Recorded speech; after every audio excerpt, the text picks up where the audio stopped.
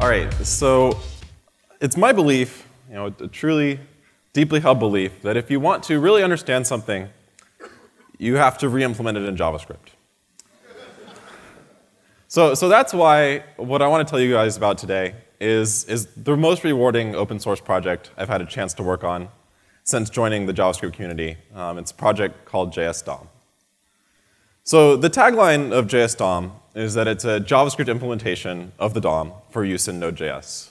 Now, this isn't completely accurate, but and we'll talk more about the details soon, but the basic idea is there, right? We're starting in an environment divorced from the web platform. We only have the basics of JavaScript to guide us: objects, functions, arrays, so on. And what we want to do is we want to produce a simulacrum of the many APIs we get that make a web page work. Things like a window, or a document, or XML-HTTP request, or URLs, or query selectors. And we want to produce such an accurate emulation, in fact, that we want to be able to run code that was meant originally for the browser inside of our simulation against our implementation, purely in JavaScript. So in essence, what we are doing is re-implementing much of the browser in JavaScript itself. So the original reason for creating jsdom was for server-side rendering. You could run JavaScript that composes the page out of data and templates and so on against a pure JavaScript environment on your server, and then get a bunch of HTML out on the end. You'd then send this down the wire to the browser and run the same JavaScript in the browser against the already rendered DOM. JSDOM's actually found a lot more use than that, and we'll talk about that. But for me, at least, it's been largely a learning experience. I got involved with JSDOM a couple of years ago, mainly using it for testing. So I was writing a Windows 8 app in HTML and JavaScript, and it turns out that due to Microsoft's infinite wisdom, there's no way to run automated unit tests against a Windows 8 environment. So that was kind of weird. So I found this project called jsdom, where I got to, it provided this virtual environment where I could run my unit tests. It behaved enough like a Windows 8 DOM that I could actually run my tests there. I submitted a few pull requests to make it a bit more accurate, a bit more up to date. Then I submitted a few more, and eventually I got hooked. So I've been helping maintain the project ever since, and with the involvement of some 124 other contributors. So what I want to talk about today is a few things. I want to show you some examples of JSDOM in action so you can get an idea of exactly what we're capable of with this technology. I want to talk about, in some detail, what exactly it is that JSDOM implements. What do we mean when we say the DOM?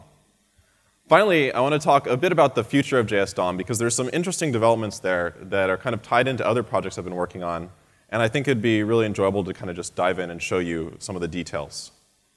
So anyway, JSDOM in action. Here's an example of perhaps the simplest use of JSDOM, using it just as a web scraper. So you can see how what we do is we load a URL into the JSDOM environment, and alongside that, we also load our own script, jQuery. And once everything's loaded into the environment, we can manipulate the window object and do things like select elements using the jQuery we loaded and count them or manipulate them. Now note this is all taking place purely in Node.js, purely in JavaScript. There's no instance of Chrome being loaded in the background. There's no Selenium server running with Java and so on. The process of building up a virtual tree of nodes into a virtual document and a virtual window, it's taking place entirely in terms of JavaScript primitives. It's pretty cool, I think. And this goes further. So in this example, it's a bit more complicated.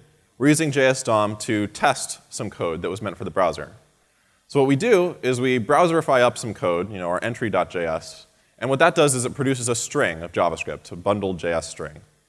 But then we go a little bit unconventional. We create, using JSDOM, a virtual window from an index.html page. Then, in that virtual window, we create a script element and insert it into the window. And inside the text of the script element, we append the bundled JavaScript that we got from Browserify.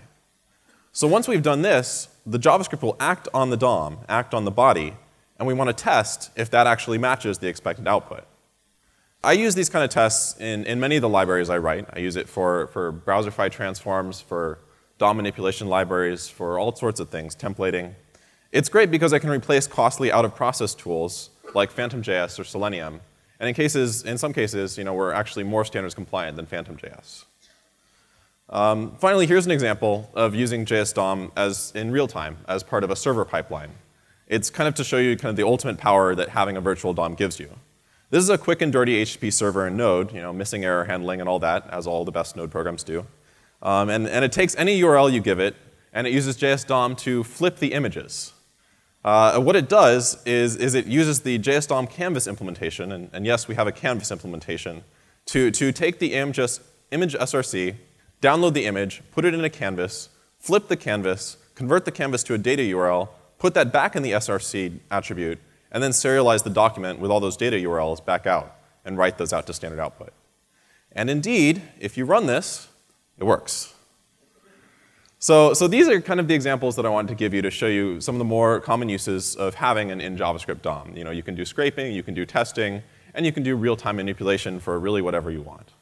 And people have built more complicated tools on top of JSDOM for these purposes. For example, zombie.js, which takes the idea of JSDOM's in-memory window a step further and gives you an in-memory browser, which means you can do things like submit forms, navigate to links, keep your cookies as you log in through a site, and exploit your favorite online games. There's also Facebook's Jest, which uses JSDOM to run your tests in a lightning-fast mock DOM environment.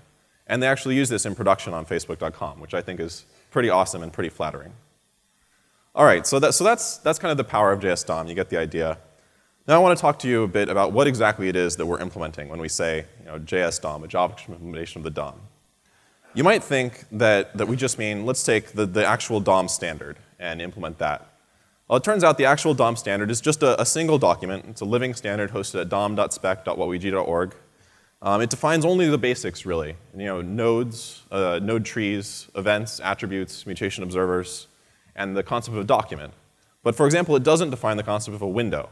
It doesn't define any of the HTML elements that might go in those node trees. So in fact, we can't get away with just translating this spec into code. That won't give us anywhere near what we want. It turns out that you need a lot more. To get a useful document and window object, you need the HTML tree for all the elements. You need a spec for parsing the DOM so that you can turn HTML into HTML strings into HTML nodes. You need a spec for serializing the DOM so that when you do inner HTML, it gives you an accurate answer. You need things like XHR and URL parsing if you want to run a modern web app. And even though we don't do any actual layout calculations yet for CSS, we do need some CSS implemented. For example, we need all the CSS selector mechanisms so you can use things like query selector. And we need the CSS object model so that when you inspect the style property, that gives you accurate answers. So when you do jQuery.hide, that you actually read display none on the .style property. So really, the moral of the story is that JSDOM is just a convenient shorthand for JSDOM, HTML, DOM, serialization, parsing, XHR, CSS selector, CSS. But JSDOM was much nicer.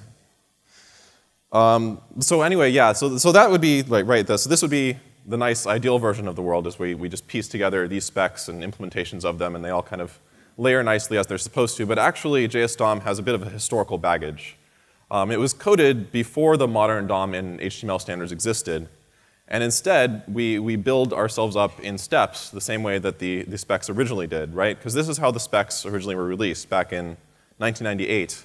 We had the DOM level 1, and then the DOM level 2, and then more DOM level 2, and more DOM level 2, and eventually we get to DOM level 3. And it turns out that actually browsers never implemented most of these standards. Most of them are crazy XML stuff, entities, notations. Others are just very obscure, lots of stuff around how to process document types and turn those into XML things. The modern DOM and HTML standards actually codify what browsers do, which is great, and that was kind of an innovation when it came out. And they put it in a single spec, the living DOM spec, the living HTML spec. And there's a note about actually, how a bunch of this stuff is obsolete, and we should not implement it.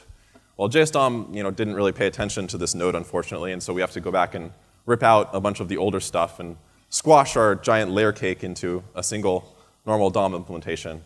So I just wanted to give you a small taste of the unfortunate truth about how the standards underlying the web platform are a giant historical mess.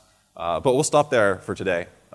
Anyway, we're fixing that. In JSDOM 2.0, we've got a pull request started. We're going to squash everything down into a single implementation instead of a layer cake. As part of that, we're getting involved in the web platform test project. Now, this is a really cool project, independent of JSDOM. It's a cross-vendor effort from all these different browser vendors. It's meant to cover essentially all of the web platform, not just DOM and HTML, but also CSS with layout tests, or shadow DOM, or service worker. It's all there. Now, web platform test is not a perfect test suite by any means. For example, I went looking for tests for the select element, and I found exactly 2. So that was a bit disappointing. Coverage is a bit spotty, let's say. It's generally understaffed, and sometimes it's hard to get vendors to contribute their tests. But it's still really cool to think that we have a single test suite. It's not tied to anybody's code base. It's not tied to implementation details. It's just testing the web platform using the web platform. And I'm excited for jsdom to start participating in it. Hopefully, we can become one of the browser vendors, contributing tests back to the web platform tests that end up running in Chrome and Firefox and even IE. So right now, we're just running a tiny subset of web platform tests, but our policy going forward is that whenever you implement a feature in jsdom, you need to find the right set of web platform tests, or if you can, contribute back and get those running. Finally, talking about how jsdom is implemented, I want to give a shout out to all the other projects that make jsdom possible. We depend on these guys for some of the very hardest parts of the web platform that they implement. They're all maintained by separate people who just out of their own initiative have decided, I really want to write an HTML5 parser. I really want to write implementation of the CSS object model in pure JavaScript. And it's been great because we can just integrate these. And I've been consistently impressed with how well they've worked with us to create a fully functioning jsdom and all the products on top of that. For example, we just had a great collaboration with the author of Parse5 to integrate parsing of the template tag into jsdom. So getting another feature that we're ahead of Phantom.js and ahead of IE in jsdom. And we wanted to make jsdom browserifiable so it could run in a web worker, because why not? So we talked to the author of CSS Style and got his stuff working in a web worker way. So that's been really great, and I really want to emphasize that these projects are where a lot of the fun stuff goes on. All right, so to wrap up, I want to talk about the future of jsdom, but I'm going to talk in a bit of a roundabout way, and I promise it'll all connect up. So first, I want to start out with this interesting bug that just came up a week or so ago. The user filed it said, in the browser, you can do this. You can do window.document query selector all and pass it an array. And this doesn't work in jsdom, and that was a bug report. And I was like, wow, this is weird. I've never heard of anybody passing an array to query selector all, but I guess it does work. Huh. So I went and read the spec, and the thing to notice in this horrible spec language is that query selector all is spec to take a DOM string, which to us mere mortals is just a JavaScript string. But the important thing to realize about the spec is that when it says it takes a DOM string, that doesn't mean it only takes a DOM string. It means it converts whatever you pass to it into a string. So from this perspective, the behavior makes sense, right? Because when you convert any array to a string, it just joins it with commas. So that's why when you pass an array to query selector all, it just joins the selectors with commas, and hey, that actually works. So it turns out this is actually a pretty general problem, and it occurs because jsdom has been ignoring a large part of the way web specs are written. Specs are written in this horrible language called WebIDL, which has weird concepts like interfaces and read-only attributes and other things that I think originally were derived from COBOL, but then Java got involved and ended up here. But the point is, right, like despite how horrible this is, it's a machine-readable format for specifying the interfaces. And what browsers do is, given this, they write code generation tools that take WebIDL and they turn it into C++ implementations of all the DOM APIs, all the web platform APIs. And they include all the type conversions and all the other stuff that's machine-readable baked in. So this is the kind of step we're missing from jsdom, in my opinion, something that takes the machine-readable parts of the spec, the WebIDL, and auto-generates the correct type coercions and stuff like that. In fact, you can go further in some cases. So this is an interesting example. This is the IDL for HTML HR element.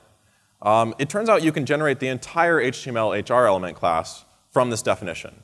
If you translate this definition with all its weird words into JavaScript speak, it's basically just saying you have a number of getters and setters which reflect the values of the corresponding HTML attribute. So let's actually literally do that. Here's a version of HTML HR element translated, generated from that WebIDL. What it says is when you call this getter, we should get the attribute for a line and convert it to a string. Same thing when you set. For Boolean attributes, the rules are a bit different, but the idea is there's these very simple, straightforward rules that you end up following. And so just like how browser vendors generate their C++ implementations from WebIDL, what I've done here is generated the JavaScript implementation by hand from WebIDL. Well, so of course, as I said at the beginning, to truly understand something, like how browsers go and implement all of these different interfaces, you have to re-implement it in JavaScript. So that's pretty much what I've been doing. I built these tools in service of a separate project of mine called HTML as Custom Elements. But the basic idea is that they'll take as input WebIDL, and they'll spit out classes, JavaScript class definitions, with getters and setters and all that. And so in other words, they're an automated version of the translation I did by hand in the last 2 slides. The first tool here, the class generator itself, will generate the classes, and then it delegates to these other 2 tools, the reflector for attributes in HTML, and the type conversions for all the different type conversions involved in WebIDL. Some of which are pretty complicated, for example, the token lists and so on. The main takeaway here, though, in general, and I'm going to incorporate these tools into jsdom, is that, in general, we're building tools to make jsdom even more and more like a browser. And me and the rest of the jsdom team are moving ever forward, becoming more like a real browser as we go and learning more about how browsers work as we do. And we'd love for you to join us. That's essentially all I have to say. I'd encourage you to come contribute. We've got a lot of easy bugs that you can pick off, a lot of things that are tagged important or easy. So, choose one. As you do, you'll learn a lot about how the web platform works, and I think, like me, you'll find it to be a very, very rewarding experience. Thank you.